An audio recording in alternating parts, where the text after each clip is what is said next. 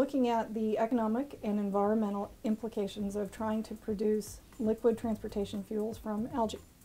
And so I'm working with several different groups, and what we're trying to do is build a comprehensive model using a variety of economic and other quantitative tools to assess the environmental impacts, the potential energy production, some of the political issues that go along with it, and then of course the economics, how much is it going to cost per gallon, for example, and how much would a prototypical production facility cost? I mean, what's the capital cost? How much venture capital would you need?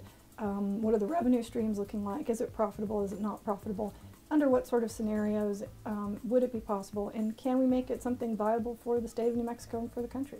The modeling process starts with all the science. And so you talk to the biochemists who tell you, well, it grows this fast and it takes this much to grow it. And you need this much water, you need this much input. And then you talk to the engineers. You say, okay, well, what goes into a pond? So if you're looking at an open pond system, what goes into a pond? Well, you have to dig a hole, you have to line it. State of New Mexico, you have to line it, environmental regulations. You have to put paddle wheels, you have to use air sparters, you have to use harvesting equipment. I mean, there's all kinds of things. You have all of these capital costs. And so I call it E3, Energy, Environmental, Economic. So really what I've done to this point is build a microeconomic model. I've played a little bit with the economic impacts. So looking at, okay, well, if this is the production in New Mexico, what are the number of jobs that we could create? How many firms might we see in the industry? So I've played around with a little bit of the macro modeling. But the big project that we're going to be starting up in about April to May is working with Texas A&M University, specifically with one of their ag economists. And we are going to build a big model that looks at taking a firm-specific micro model or a series of those and saying, well, what if this works and we put this into a big model?